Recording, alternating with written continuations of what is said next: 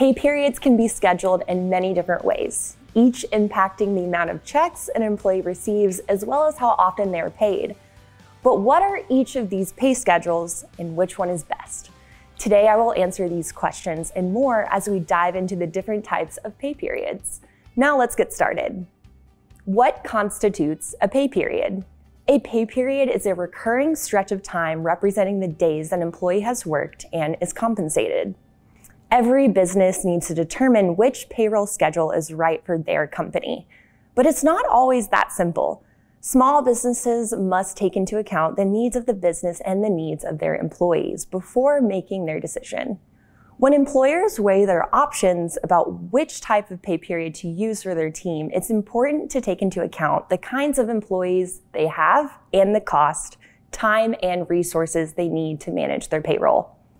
How many types of pay periods are there? There are 4 common types of pay periods: monthly, semi-monthly, bi-weekly, and weekly. Monthly pay periods occur once per month on a specified recurring date. Semi-monthly pay periods occur twice a month on 2 specific recurring dates. Bi-weekly pay periods occur every 2 weeks on a specific day of the week, and weekly pay periods occur once a week on a specific day of the week. How do bi-weekly and semi-monthly differ? This is a common question that employers have, as the two seem quite similar. They are in fact different and actually provide employees a different amount of checks throughout the year. Semi-monthly means that 2 paychecks are distributed each month. This form of payroll most often occurs on the 15th and 30th. If either of these dates falls on the weekend, paychecks are distributed on the preceding Friday. When using a semi-monthly payroll system, you will always have exactly 24 pay periods per year. The upside to this form of payroll is that benefit deduction and accounting are easier to manage. Bi-weekly involves being paid every other week, generally on Friday.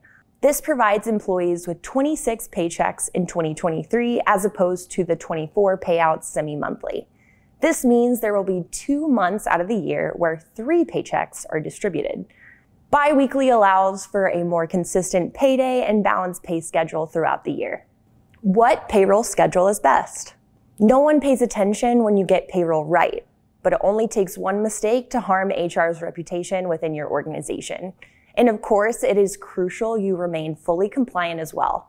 When you consider these factors, it comes as no surprise that so many HR pros stick with the payroll practices and schedules they inherited from their predecessors.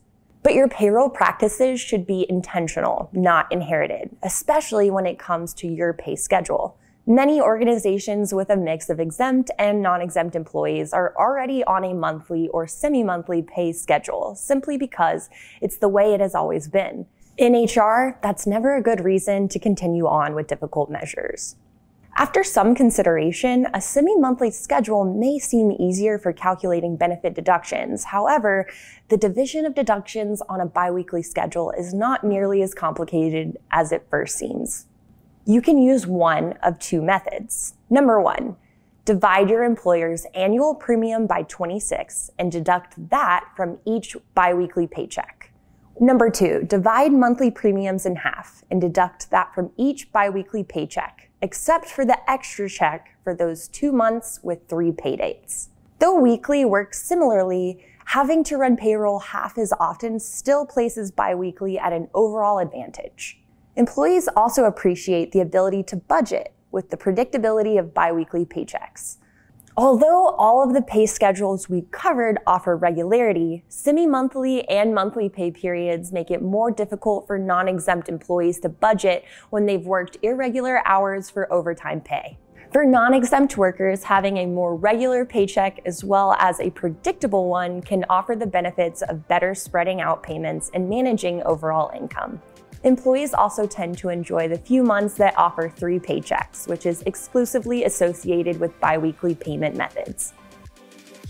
That's it for this HR FAQ. If you want to learn more HR best practices, subscribe to our channel and ring the bell to get notifications about the latest HR Party of One and HR FAQ episodes. As always, thanks for watching.